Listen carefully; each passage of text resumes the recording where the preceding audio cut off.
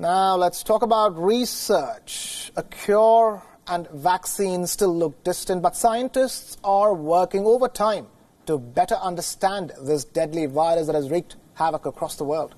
4 new studies have surfaced now. A range of critical questions have been answered.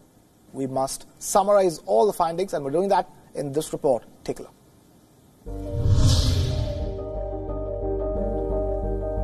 Thailand has reported the first case of COVID-19 transmission from a dead patient to a health worker. The medical examiner died after catching the infection from a dead body. This raises concerns over the risk faced by those working in morgues and funeral homes. Published in the Journal of Forensic and Legal Medicine and Viroj Viwanitkit of China's Henan Medical University. The report says infection control and universal precautions are necessary and that forensic professionals have to wear protective devices including a protective suit, gloves, goggles, cap and a mask. Disinfection procedures used in operation rooms might be applied in pathology and forensic units as well. It is still not known how long the virus survives in a dead body.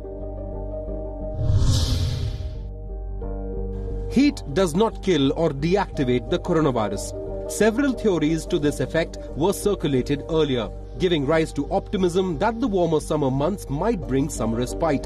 But a French research paper now reports that the coronavirus that causes COVID-19 can survive long exposure to high temperatures.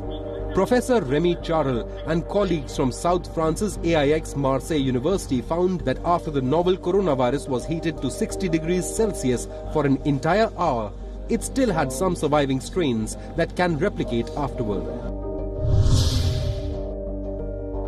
A Chinese study has found that the direction of air conditioning is a key factor for droplet transmission. The research was led by Jian Yun Lu of the Guangzhou Center for Disease Control and Prevention. It studied 10 coronavirus cases from 3 families who dined at the same restaurant in southern China, suggesting that the direction of airflow from air conditioning ventilation helped droplet transmission between them. The study advises restaurants to increase the space between the tables and improve ventilation to reduce the risk of infection. Over half of humanity is locked down.